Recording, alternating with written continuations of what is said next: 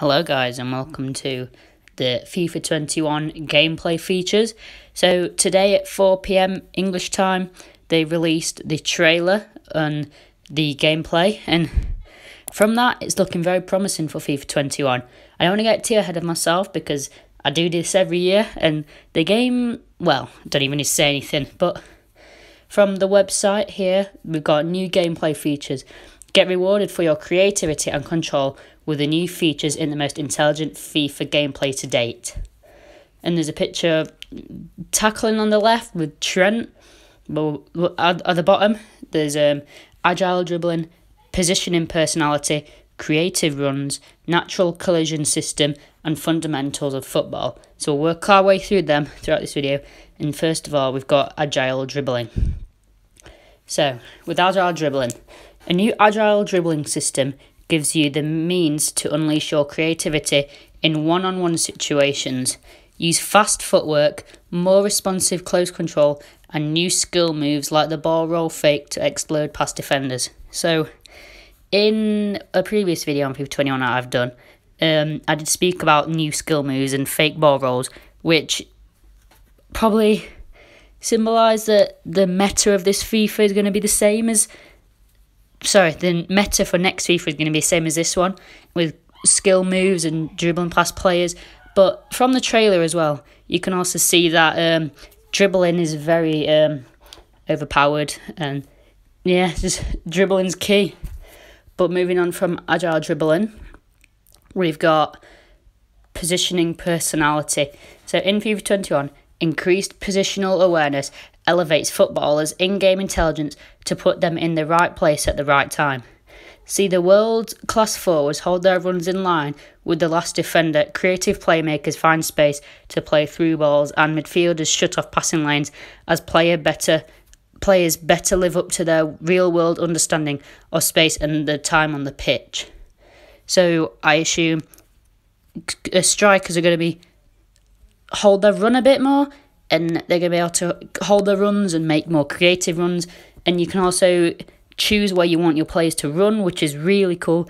Bring more creativity on how you play the game and more control.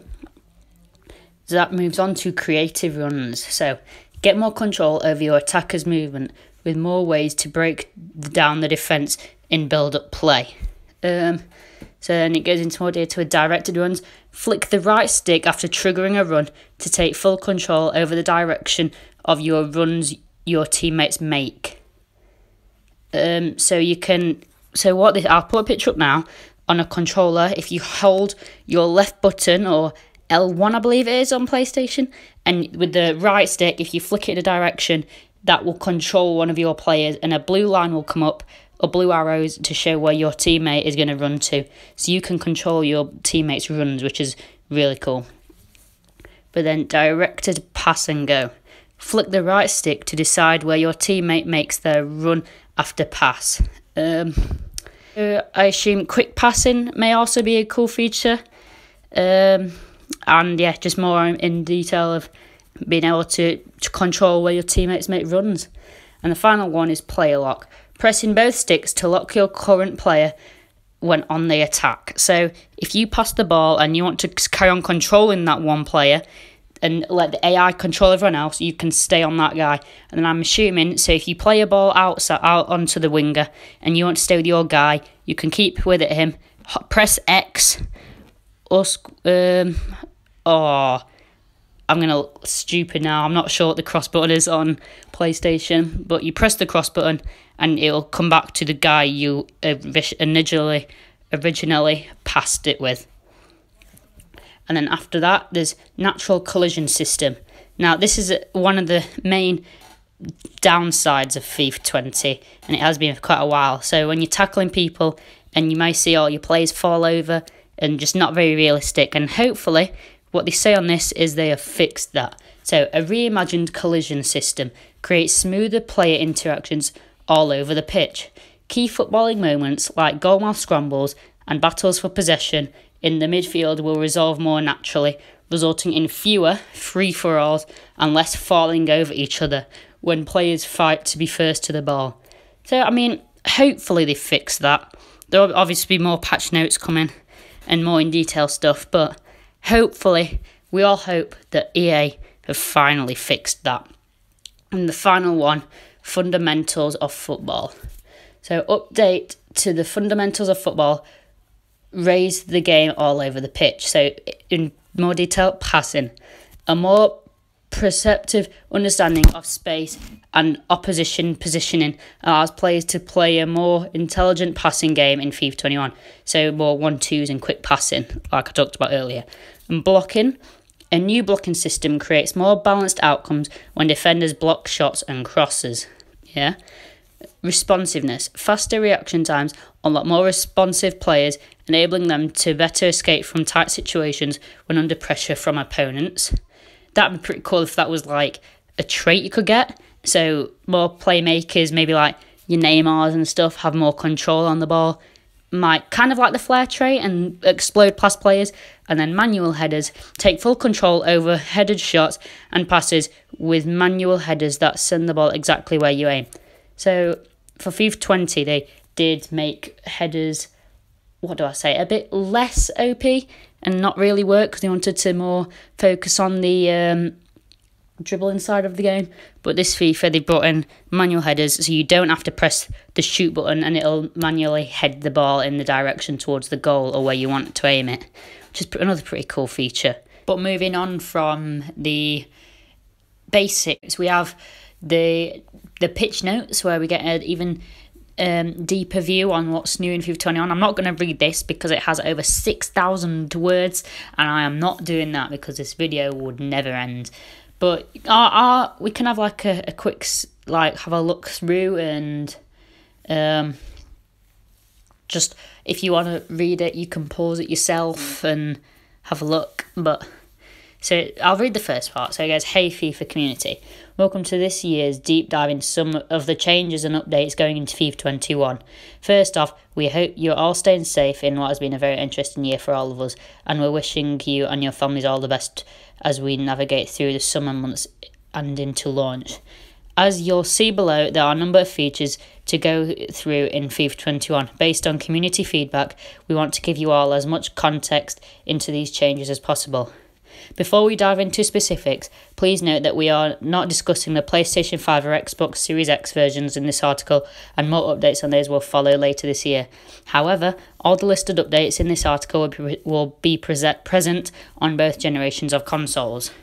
So then you move on to it, and there's an overview of everything here, and then some of the features. We've already talked about more depth in agile dribbling. Like I said, if you want to, you can pause this or go on EA.com's website and find this yourself. And creative runs we've also talked about, where Salah made the run.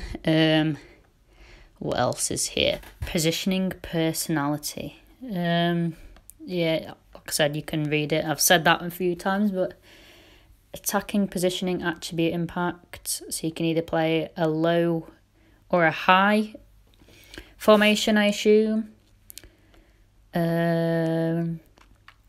Defending awareness attribute.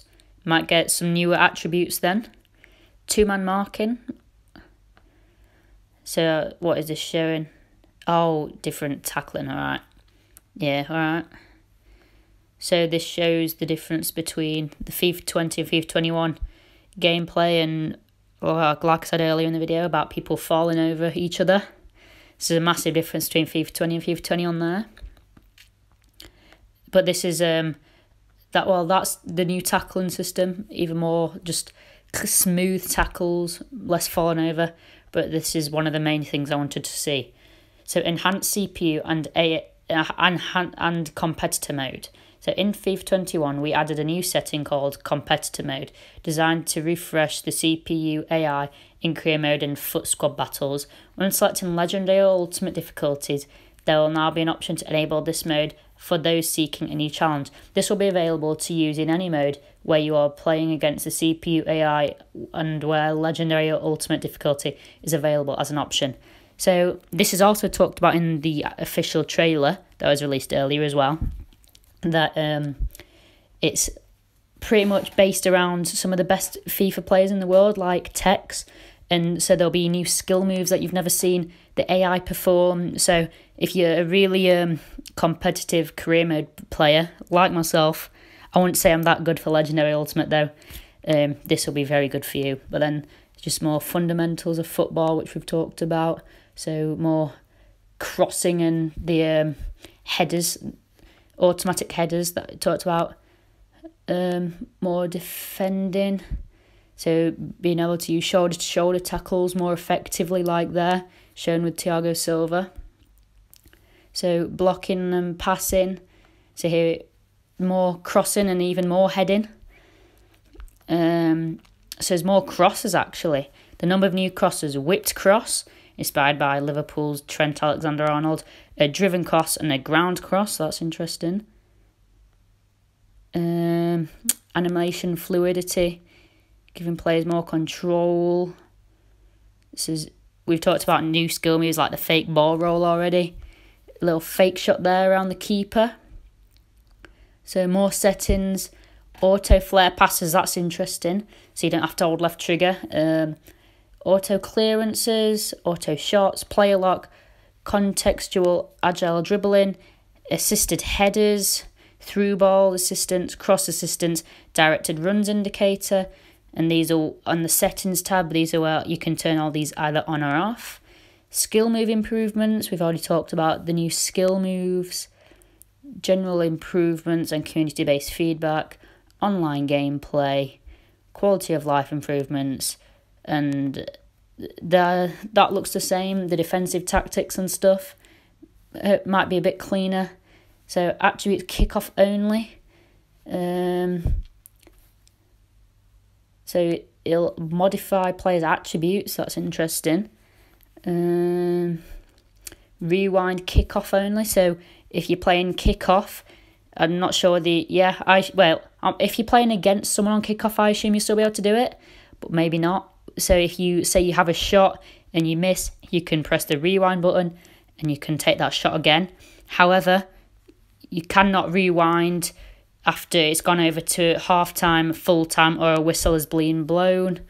You can't do it for injuries, substitutes, penalties, penalty shootouts, and fouls that result in a warning from a card. So say your best player in career mode, no, not career mode, kickoff only. So your best player in kickoff gets injured, you can't go back, which is very nice. Many more new animations, new goalkeeper tactics, and yeah, that's it. And that's mostly it. Like I said, if you wanted to see any more of that in detail, you can just pause the video or go on EA.com and look at this yourself. But that's it. There's a lot to take in for this new FIFA 21 game. Hopefully it's as good as all this has been saying. Hopefully it'll be a lot better than FIFA 20. I really do hope. And yeah, leave in the comments how you think about the game, whether you will be getting it, how excited you are out of 10, because I'm very excited after reading all this with a lot of improvements. They could have just given us a brief description, but they've gone, like I said earlier, this article has over 6,000 words, so they've gone into detail. So yeah, but thanks for watching. Don't forget to like and subscribe. Like I said in the previous video, we want to get to 75 subs by the end of September, so we're 25 away. Get to that, and peace.